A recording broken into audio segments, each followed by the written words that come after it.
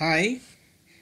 So in this video, I'm going to take you through, we're going to continue with elasticity. And in this video specifically, we will look at the relationship between the revenue and the elasticity. Okay, so just as a brief to read that revenue is simply the total amount of money received by a firm from the sale of a product. Which means that if the firm has sold Q units, it means that the revenue then, which we can denote by R, is equal to the price of a given commodity multiplied by the output sold. Multiplied by the units sold. So if, say, the price is 10 per unit, and the firm has sold maybe, say, 9 units, it means that the revenue for the firm then is equal to 90. Now, remember that this price will have units. If the units, say, if we are using kwacha, it means that even revenue will be measured in kwacha. So it means we're going to have 90 kwacha as the total revenue for the firm. Now, what we want to see here is the relationship between this revenue and the elasticity of demand. Let's take a look at this.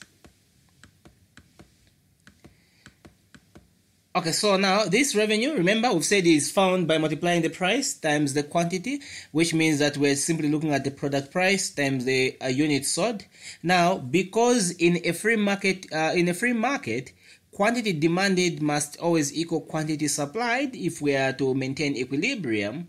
It means that total revenue of the firm will equal the total expenditure by the households.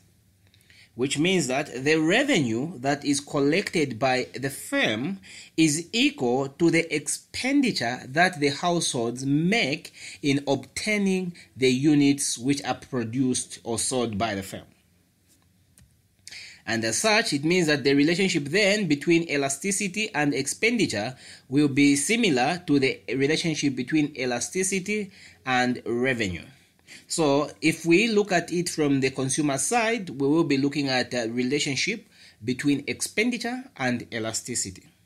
And if we look at it from the firm's side, we will be looking at the relationship between revenue and elasticity.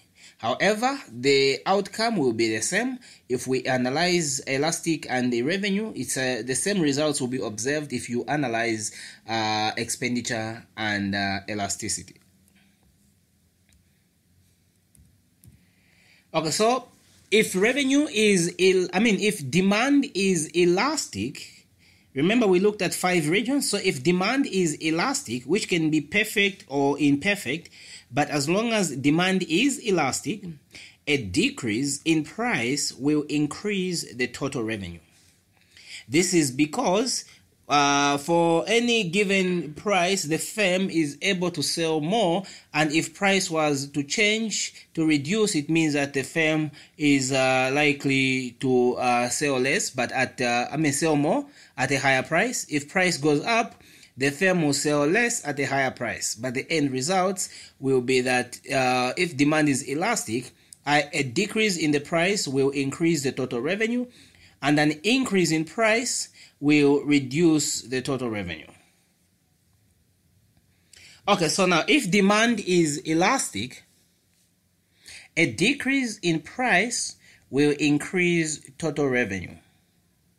Now this is because if the price has reduced, remember, according to the law of demand, the quantity demanded will increase.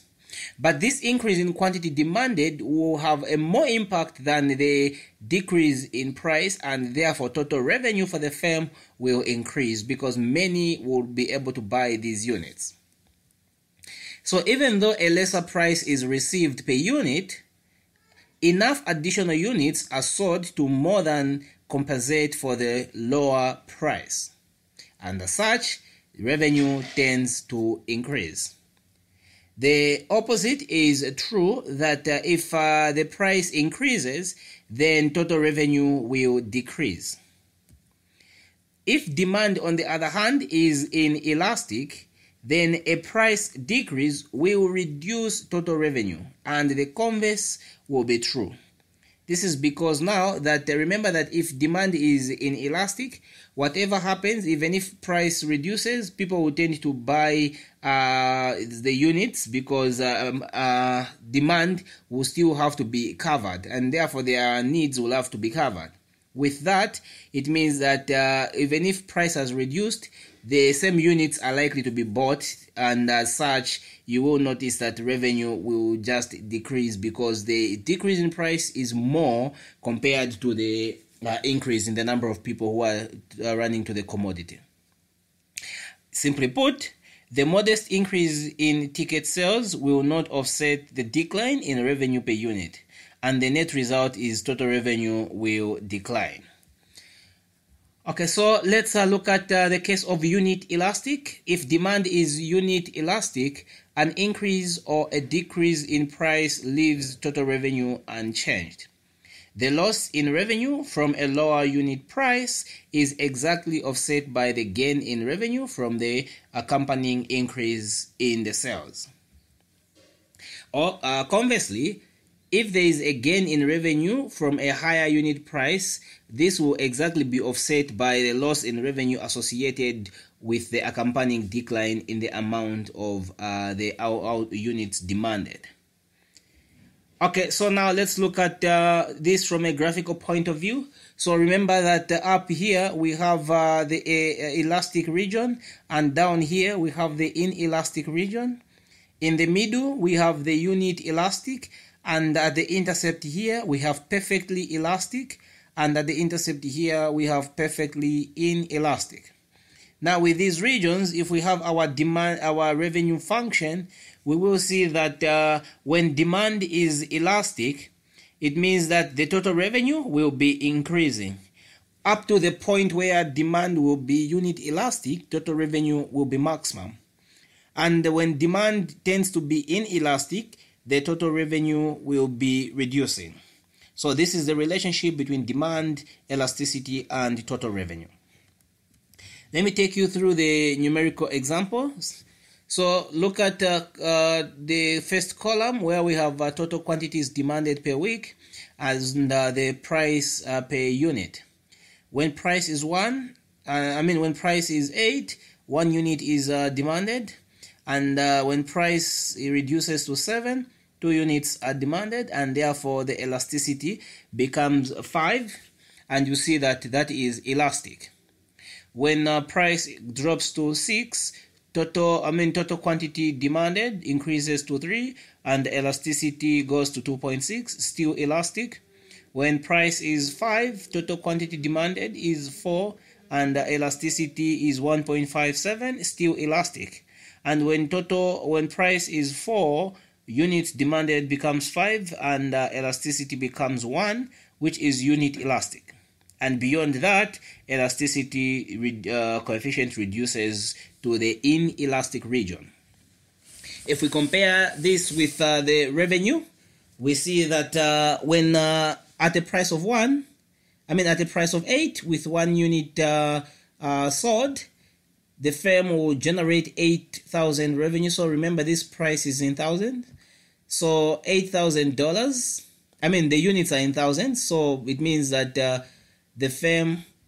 Okay, so you look at this, you see that the units are in thousand, and therefore the firm will make $8,000. And because demand is elastic, a drop in price associated with an increase in quantity demanded will see an increase in total revenue to $14,000. And a further drop will see revenue going up. A further drop to 1 will see revenue going up all the way to 20. But because at a price of 4, demand is unit elastic, it means that total revenue will not change for that drop from 5 to 4, and therefore total revenue will still be 20 because demand is inelastic. And as we go to the inelastic region, as price reduces down, we will be seeing that total revenue will also be dropping all the way to 8,000, because in this region we are in the inelastic region. Therefore, simply put, when demand is elastic, a decrease in price will lead to an increase in total revenue. When demand is unit elastic, a decrease or increase in price will not affect total revenue. And when demand is inelastic, the decrease in price will lead to a decrease in total revenue. When demand is elastic, there is an inverse relationship between price and total revenue. When demand is inelastic, there is a direct relationship between price and total revenue. Okay, so in summary, we have this table where we are showing the elasticity coefficient sign, as well as the nature of elasticity of the demand and the description. So we see that when the elasticity coefficient is greater than 1, it means demand is elastic or relatively elastic.